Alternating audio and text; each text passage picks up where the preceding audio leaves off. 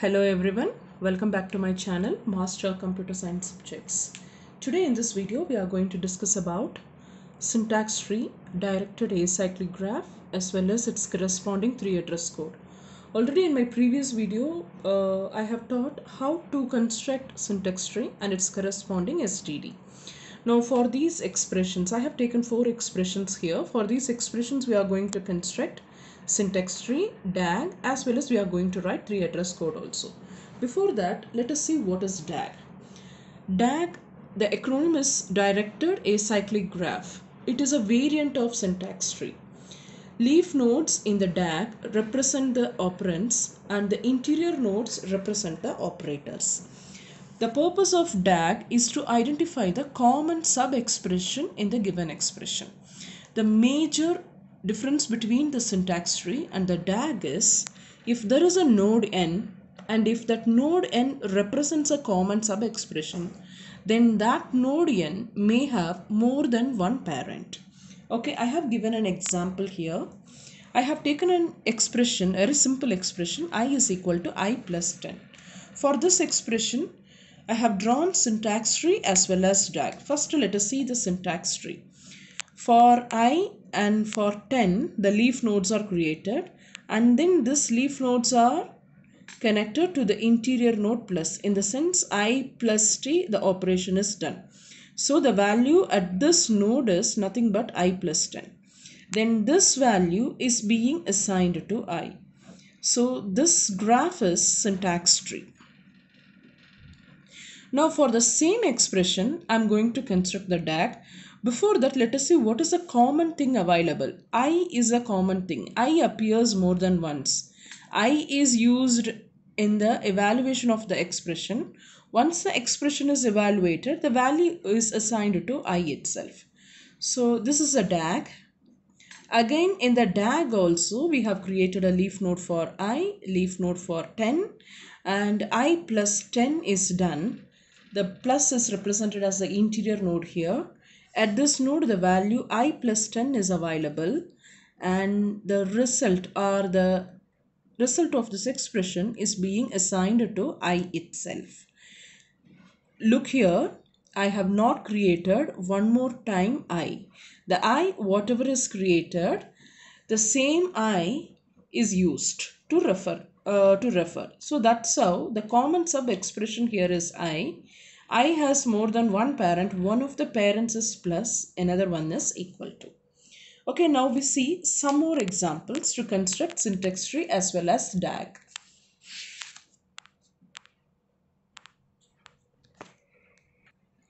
Now let us see one more expression, a plus b plus a plus b. So how this expression is evaluated? All the operators are plus, right? Then it is left associative. So first this a plus b is added and its result is added with this a, and further the result is added with b. So I have constructed a syntax tree here. This is the syntax tree, which is written in a black pen. So first of all, a leaf node is created for a leaf node is created for b, then both are added. This is the first subtree created. At this node, a plus b is available. Now with this a plus b, a is to be added, isn't it? That's what.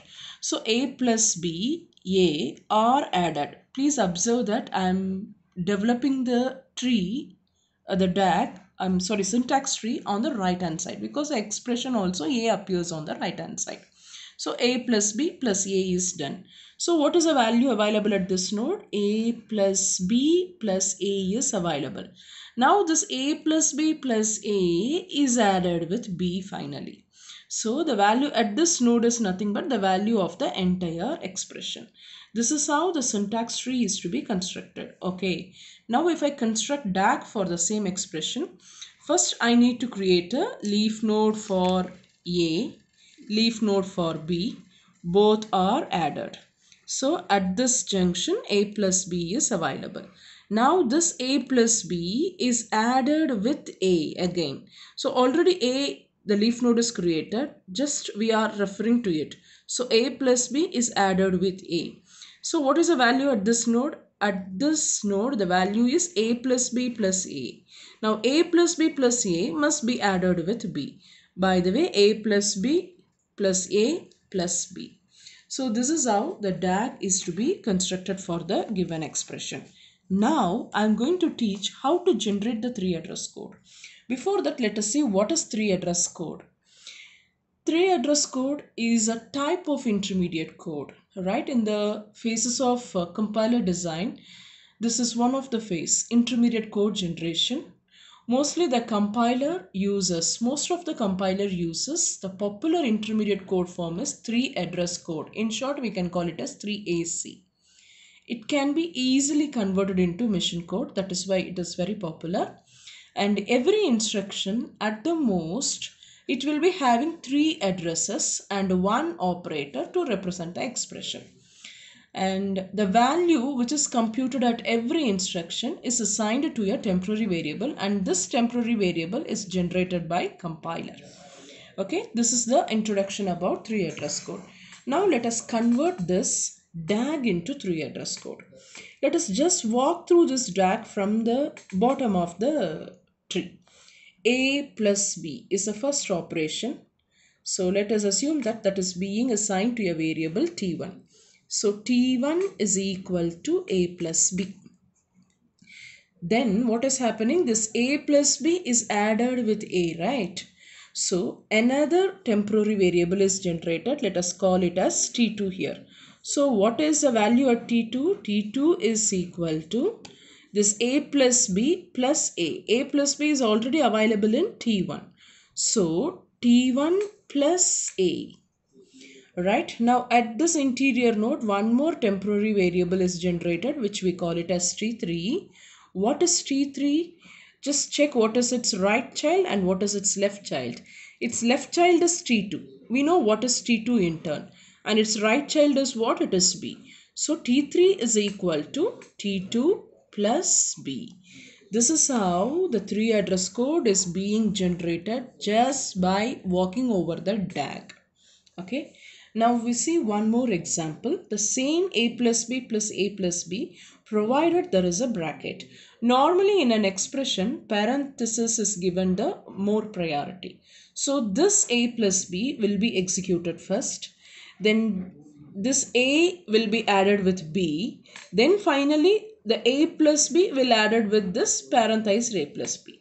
So let us see how to create a syntax tree for this. First, a leaf node for A and a leaf node for B is created. Both are added. Right? Now A plus B is a common sub-expression. Already A plus B is added.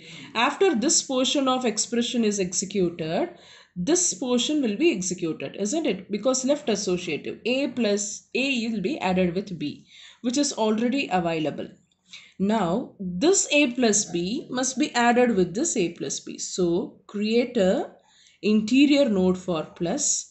Its left child is also A plus B and its right child is also A plus B. This is the DAG for the given expression. I started like syntax tree, but I finally constructed DAG. Okay, let us construct syntax tree again for the sake of clarity. Leaf node for A plus B, A and B are created. A plus B is done. Then again, this A plus B will be done. So A, B, leaf nodes are created. Both are added. Then this A plus B is added with this A plus B. So this is the syntax tree for the given expression. And this is a DAG for the given expression. From the DAG, we can easily identify the common sub-expression is A plus B. And this is a node which has more than one parent node, which is again plus as well as this plus. Alright. Now from the DAG, I'm going to write the 3 address code for this expression. So just keep on adding the temporary variables at the interior nodes. Let this is T1, let this is T2. So what is T1? T1 is equal to A plus B. What is T2? T2 is equal to T1 plus T1. That's all. we generated the 3 address code. Now we see one last example.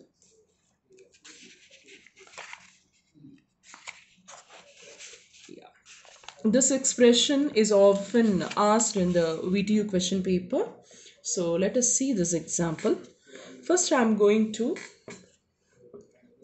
construct the syntax tree for this expression. The expression is A is equal to A into B minus C plus B minus C into D. This is the expression. So first let us see how this expression will be evaluated. Parenthesized sub-expression will be evaluated. So B minus C will be evaluated. Now I'm going to construct the syntax tree first. So a leaf node for B and C are created. Both are connected by the operation minus. So B minus C is done. There is another B minus C in the expression, right? So of course I need to create a subtree for that also. So B minus C is evaluated, right? Now which operation will happen? First A into B minus C will happen. So let us include that in our syntax tree. So A into B minus C is done. After that, which operation will happen? B minus C into D, because multiplication operator has the highest priority. So B minus C into D is happening. After that, this A will be added with A into B minus C. Then finally this plus operation will happen. So how do I do that? Here I have to create an interior node with plus. Now with this A is to be added. In the sense A plus A into B minus C is done.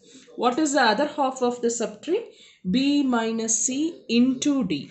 Now A plus A into B minus C must be added with B minus C into D. So this is the syntax tree for the given expression. Now if I draw the DAG for this expression, the tree structure won't be this big. Now for the same expression, let us construct the DAG. DAG will help us to identify the common sub-expression.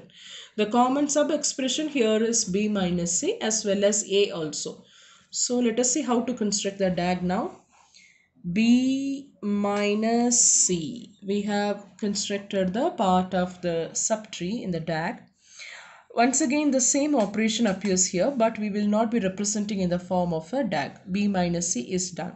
Now this B minus C, first it is multiplied with A.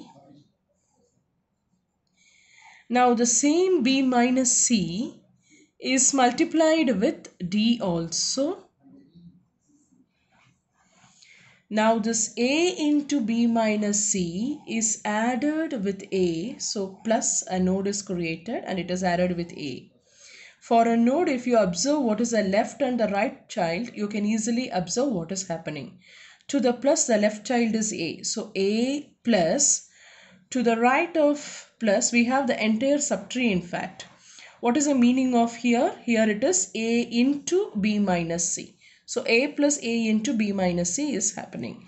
Now after that, this A plus A into B minus C must be added with B minus C into D. So we have to create a node for plus. Its left child is this. Its right child is B minus C into D. So this is how the DAG is to be constructed. Now from the DAG, we are going to generate the 3 address code. Now from the bottom of the tree, I'm going to I'm going to use a temporary variable. So this is T1. So what is T1? T1 is equal to B minus C. After this, we performed this operation. So this is T2. So what is T2? T2 is equal to, the left child is A, the right child is T1. So A into T1. After this operation is performed. So let me call this node as T3 now. So what is T3? T3 is equal to nothing but B minus C into D. B minus C is already defined as T1. T1 into D. Right. After this operation, we performed a plus a into b minus c. In the same order, we have to keep assigning the temporary variable. So here I name it T4. So what is T4? The left child of T4 is A and the right child of T4 is T2. We know what is T2 here. T2 is nothing but A into T1. So T4 is equal to A into T2. Finally, one more temporary variable at this node, which is T5. So what is T5?